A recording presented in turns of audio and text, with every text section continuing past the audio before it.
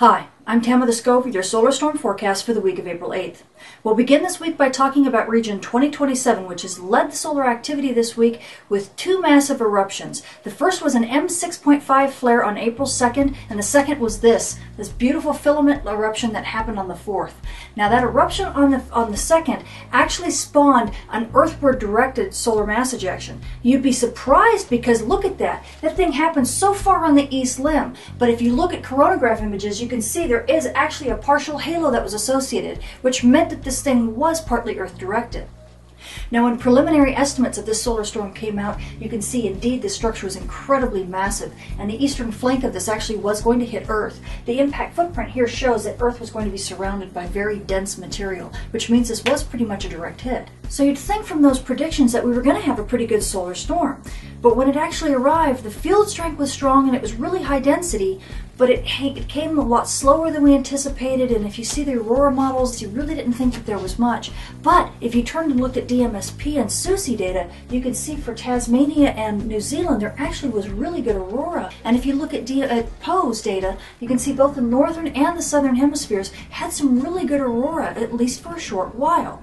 Now, when I apply space weather layers to Google Earth, do you see these straight lines? These are magnetic field model lines that show where the auroral oval is, both in the north and the south. And you also see these blue boxes. This is overlaid SUSI data, and it shows the high concentrations of auroral arcs. Now, you notice the concentration happens mostly in Russia, Sweden, Norway, and Finland. So despite the fact that we had very little southward field, we got to see stunning rainbow aurora from places like Russia and Finnish Lapland. We also got to see coronal displays of aurora. That means when it's coming down on top of you. Beautiful auroral curtains from Sweden.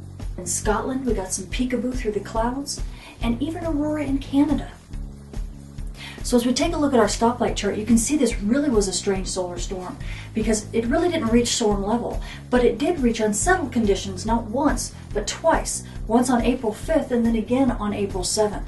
So if you had a little issues with your GPS units on your mobile devices, or if you're a ham radio operator and you had really some problems DXing this past couple days, the solar storm is the reason why. The nice thing though is that the solar storm is now on its way out. We were settling down and moving back into quiet conditions. So what else does the sun have in store for us this week? Well, these are synoptic charts that show all of the active regions all over the sun. The two vertical lines denote the east and west limbs, and they bracket the Earth field of view. Now, when we set these charts in motion, you can see those white circles. Those show new growth regions, and there's a lot of new growth around region 2027. There's also been some decent growth around 2026, and these have been the active players thus far. So they will continue to remain on the Earth strike zone during the rest of this week. But you can also see the new growth behind the east limb.